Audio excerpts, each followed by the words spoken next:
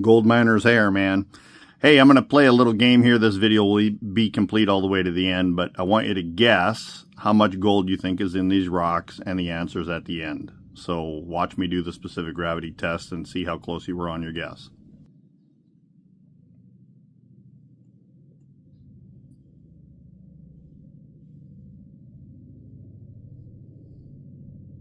$18 pieces to do specific gravity on.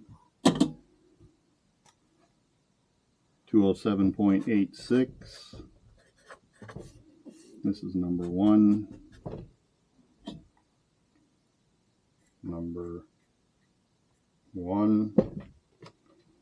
Number 2. 156.32.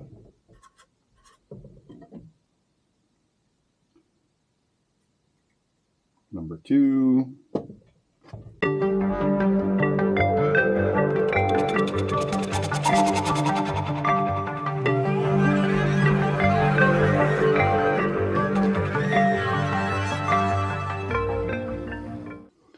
Alright, just double check the weight. Perfect.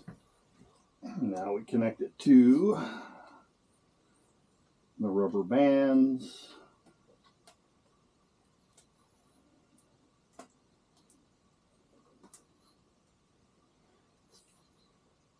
And suspend it.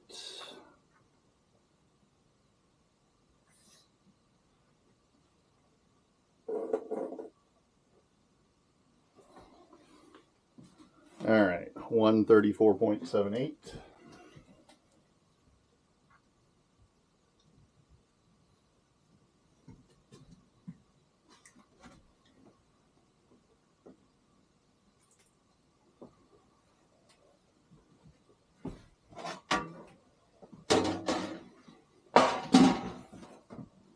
Number 2.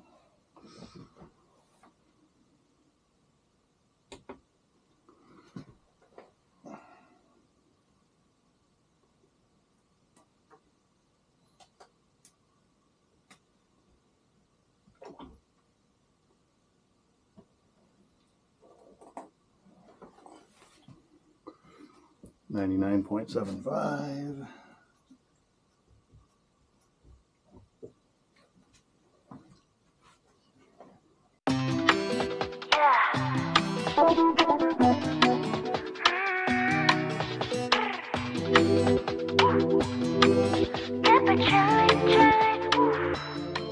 All right, let's do some calculations. 207.86 times 1.9 equals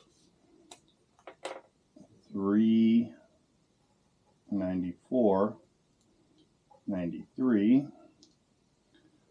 134.78 times 3.1, 417.81 minus 394.93, 22.88. 156.32 times 1.9 equals 297.0. 99.75 times 3.1, 309.22. 309.22 minus 297, 12.22,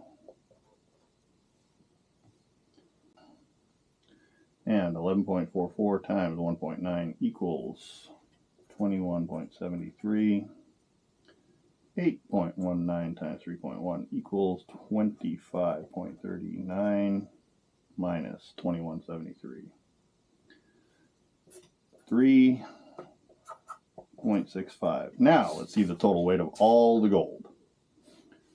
22.88 plus 12.222.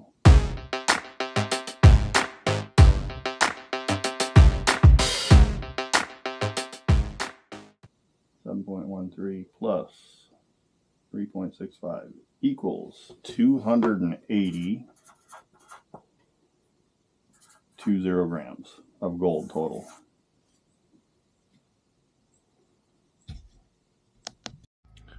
So Camo wants to know how you did guessing how much gold there was.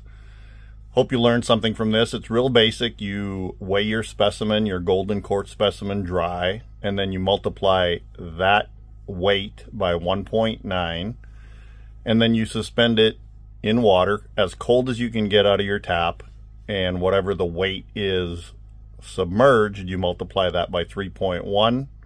It's going to be a bigger number than the dry weight multiplied by 1.9.